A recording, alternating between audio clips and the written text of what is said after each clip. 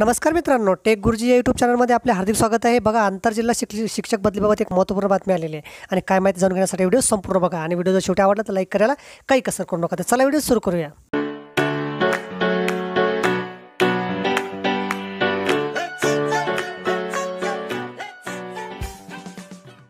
तर बघा, जिल्हा परिषदेच्या शिक्षक संवर्गाच्या आंतरजिल्हा बदलीसाठी स्वखुशीने पदावनत संमतीपत्र दिल्यानंतर त्या शिक्षकाची आंतरजिल्हा बदलीसाठी विचार केला जाईल असा शासन निर्णय काढण्यात आला आहे। या निर्णयाच्या नियमांना मुंबई उच्च न्यायालयाच्या औरंगाबाद खंडपीठात आव्हान देण्यात आले आहे। प्रकरणात न्यायमूर्ती संजय गंगापूरवाला व न्यायमूर्ती अविनाश घारोटे यांनी शासनास लेखी म्हणणे सादर करण्याचे आदेश दिले आहेत। मराठे पदवीधर शिक्षक असून त्यांना सहशिक्षक म्हणून पदावनत केल्यानंतर आंतरजिल्हा बदलीचा प्रस्ताव मंजूर केला।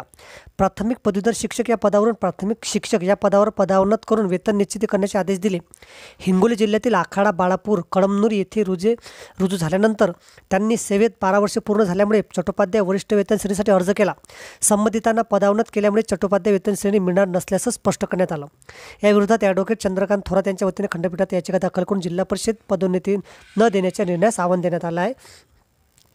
ग्रामीण विकास विभागाने 24 एप्रिल 2017 रोजी काढलेल्या आदेशातील नियमांना खंडपीठात आव्हान दिले आहे। जे शिक्षक पदोन्नत झालेले आहेत अशांना ज्या आंतरजिल्हा बदली हवी असल्यास संबंधिताची बदली मान्य झाल्यास स्वखुशीने पदावनत करण्याबाबत संमतीपत्र दिल्यानंतरच त्या शिक्षकाचा आंतरजिल्हा बदलीसाठी विचार केला जाईल असं शासन निर्णयात म्हटलं आहे। संबंधित अट अन्यायकारक असून कायद्याच्या विरोधात असल्यास युक्तिवाद ॲडव्होकेट चंद्रकांत थोरात यांनी केला। महाराष्ट्र राज्याच्या कोणत्याही विभागात आंतरजिल्हा बदलीसंबंधी अशी अट नाही, घटनेच्या विरुद्ध असल्याने खंडपीठात ॲडव्होकेट थोरात यांनी नमूद केले। ज्या जिल्ह्यात आंतरजिल्हा बदली करण्यात येते तेथे संबंधित पद रिक्त असल्यास अशी बदली केली जाते। याचिकेची सुनावणी 4 जानेवारीला ठेवली आहे। निश्चितच महत्त्वाचा व्हिडिओ आंतरजिल्हा बदली संबंधी आलेली महत्त्वाची आनंददायी बातमी आहे। व्हिडिओ जर आवडला असेल तर लाईक करा आणि शेअर करायला विसरू नका। धन्यवाद।